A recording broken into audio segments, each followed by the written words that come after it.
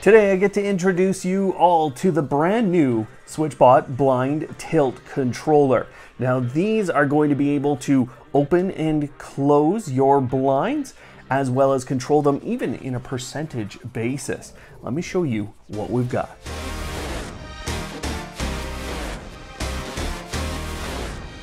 SwitchBot's new Blind Tilt controller spins the control rod on horizontal blinds to open and close your blinds automatically.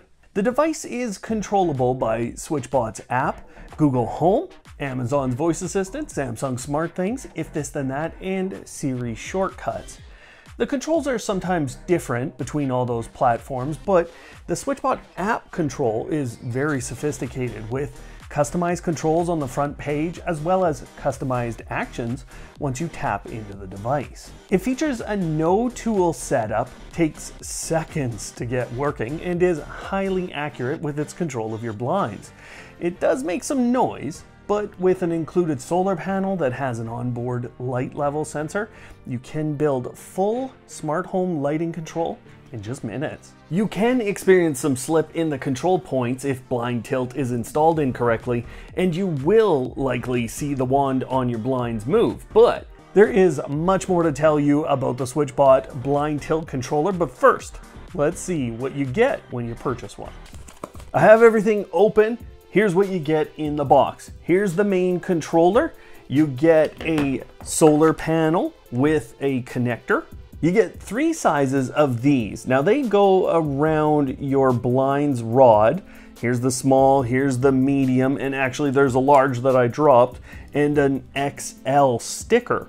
Now, depending on the size of your rod, because there are restrictions on the diameter of that, then that's which one you'll use here. Around that will go this gear mechanism that you get in the box.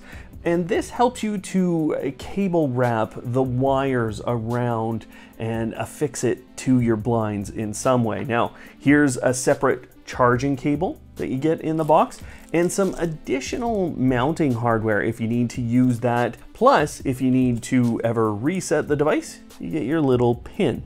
To determine which size of these that you use, you have this little measuring device that you basically wrap around your blind rod, and then that will tell you which one of those to use. Of course, if you can't get any of this figured out, you got a nice big manual and the SwitchBot app to work with all of this.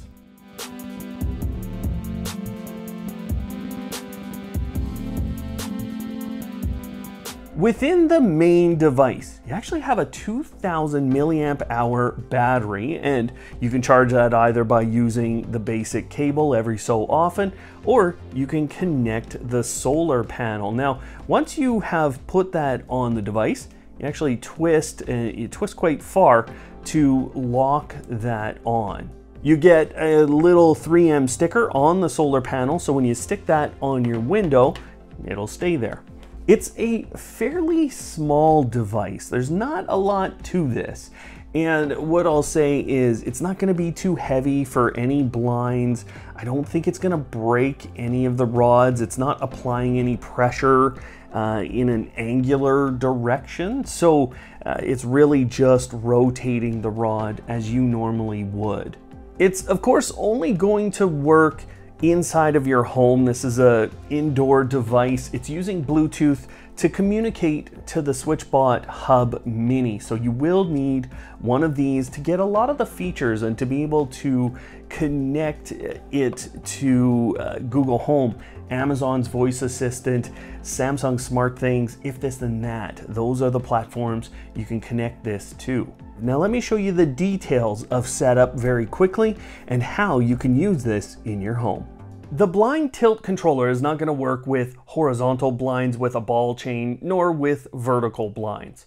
You've already seen the restriction on the diameter of the blind wand, but those are easy to replace, and there's actually a maximum width of 3 meters for your blinds. This is related to torque maximums of the device. As I said earlier, I have the SwitchBot Mini Hub in my home, and that allows me to do a lot of automation. Now, I've had my SwitchBot Blind Tilt plugged in directly to power during the setup process, just to make sure that there's a good charge on it during setup, which allows me to start that setup process in the application by just hitting the plus button up at the top right. And they ask you to hold the reset button, then you will see it blink quickly. Now you do get an option for a video guide or a picture guide, which is really helpful during the setup process to make sure you're doing every step right. Now the first step is to make sure it fits. You measure your curtains rod, and I actually had to replace one of mine in order to fit this properly in my home. But then I measured and I had to use the large one of these. This goes around and you just peel off the sticker and it affixes to the curtain rod. Once you're sure that it's going to fit like this, then you can take off that sticker and place it on your rod. Once you have that on, you actually open this gear component up and you place it around in order to get this locked down on it. So then you close this little pin mechanism, and that gives you a good seal around the other component that you've already stuck. And you should be able to twist the rod now with your hands and actually move your blinds. If you don't have a good seal, then make sure you're getting a good seal before moving on and grabbing your full blind tilt controller and connecting it to the solar panel, if you'll be using that. How the overall mechanism works is, so you can push up and then it will open up this component. Now, inside of here, you can see there's a little gear in here. And then what happens is you end up with that going on. So now the gear is inside. So you're just going to close off the unit. And this is where you'll start to finalize the installation, but you're going to want to pay attention to some of the dimensions. And this caused me to actually move up my device a little bit. So the thicker part of the solar panel wiring allows you to route the wire through the cable connector that SwitchBot gives you. But you can see that it didn't fit or didn't make it all the way up behind my blind's cover. So I actually had to move the entire installation. Now I'm showing the longest you can make that wire wrap on screen now. So that's the distance that you want to place the top of your blind controller down from where you want to mount that cable connector. To make it easy for you, SwitchBot has dual purpose the tape measure, because you're actually supposed to use it at the top of wherever you'd like the cable connector to end. And at the bottom of the tape measure is exactly where you'll place that sticky adapter. Once you do have it mounted correctly, you're going to fish the wire for your solar panel over the top of your top blind, and then you'll affix the solar panel to the window. From this point, you should be able to manually move your blinds, and that is important for the calibration process that you will now go through. And SwitchBot is really clear that you cannot reverse in the middle of calibration. So they want you to fully open and fully close and go to the middle or fully open. And when you do that and then reverse, you'll get an error message and have to restart. It's at this point that you get full control of your SwitchBot Blind Tilt controller. So let me show you what you can do in the app and how you can control these. The SwitchBot app has been significantly updated for SwitchBot Blind Tilt.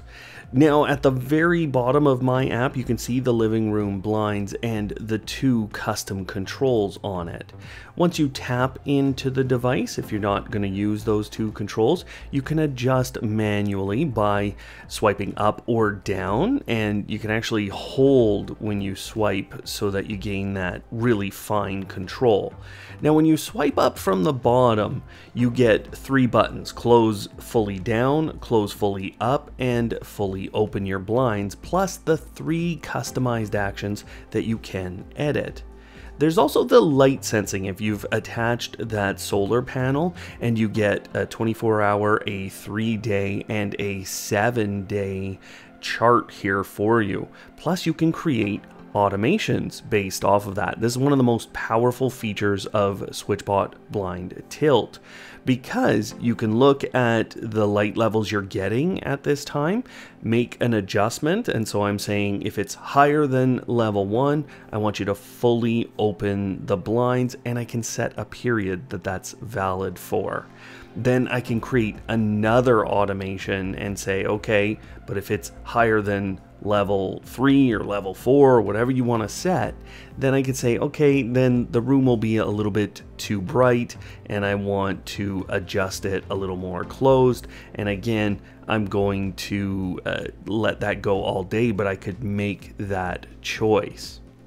There's also a delay function and a schedule function. So you can create just totally scheduled blind control if you'd like in the SwitchBot application.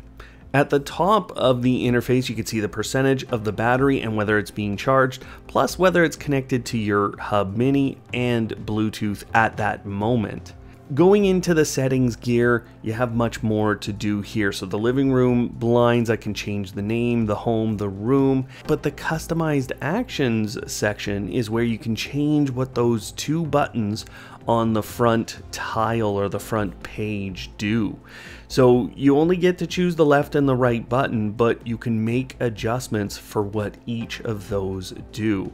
Once you've chosen what you'd like to have happen, you just have to leave the page and it saves it, and that's the quick buttons that you get on the main page. To change those 3 customized actions, again, you get 3 buttons. You can't add any more, but you can make adjustments to all 3 of those and have those exact settings that you'd like be quick pressable buttons. The motion mode, silent mode, and performance mode have different decibels of noise that you will get out of the blinds, and you can make that adjustment here. If you ever need to recalibrate because things have slipped a little or you're just having a problem, you can do that. In order to connect SwitchBot Blind Tilt to the other services, you need to make sure that it's connected to a hub. You can go into each of the cloud services to see how to connect them, and for Samsung SmartThings, you'll connect that in their app. But if you want to change, if you have multiple hubs like I do in my home, you can change between those different hubs just by tapping on the hub name.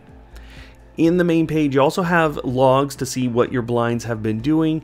You can go and see the battery level and the firmware, and that's where you'll upgrade the firmware. Plus, if you ever need the Bluetooth MAC address, it's there. If you have any of SwitchBot's remotes, then you can control the blinds with these very easily and place that remote just about anywhere around your home. There's a pair a remote option, and once you have that device in the app, you can simply change the settings to whatever you'd like to do within the blind. So again, you're going to get these same controls where you're choosing the adjustment, whether it's fully open, fully closed, or somewhere in the middle, and you'll be able to use those remotes very simply to control. The other really nice type of control is with SwitchBot's NFC tag. So if you have a phone or a tablet capable of NFC scanning, then you can go into the NFC part in the settings, make the adjustment what you'd like the blinds to do when you scan that tag, and just follow the instructions to scan the tag after hitting the OK button. And then anytime you scan that tag, that's what happens to your blinds. Let's roll through the automation options you have with SwitchBot. Now, in the scene section of the app is where you'll do most of the automations.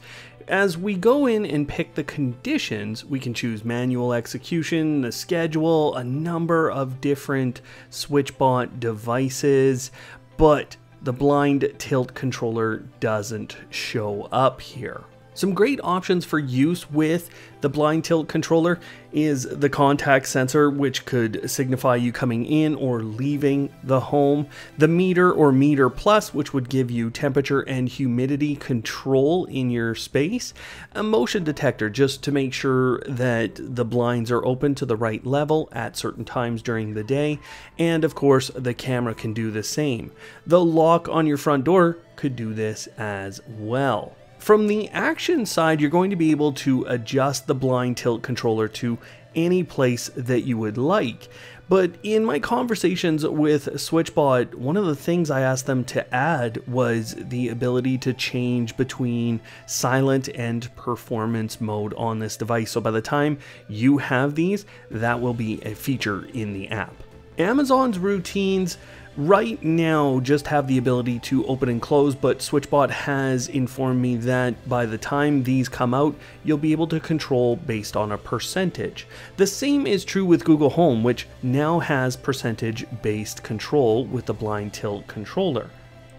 Samsung SmartThings also has full open, close, pause, and percentage-based control of SwitchBot Blind Tilt. To create a shortcut using Apple's Siri, inside of the SwitchBot application, you'll actually head into the cloud section of the SwitchBot Blind Tilt. And when you tap into there and you tap into Siri shortcuts, you'll get an opportunity to create one of these shortcuts. This allows you to pick any position for your blinds, and once you've done that, it will show up in the shortcuts application to be used in any other shortcut that you create. And yes, you can create multiple of those. Now you can pick up the SwitchBot Blind Tilt controller today through a Kickstarter campaign. So you want to check out the links below. Otherwise, you're going to be able to pick up all of their products at SwitchBot.com, and I have a link down below for you, plus a coupon code to save you a little money.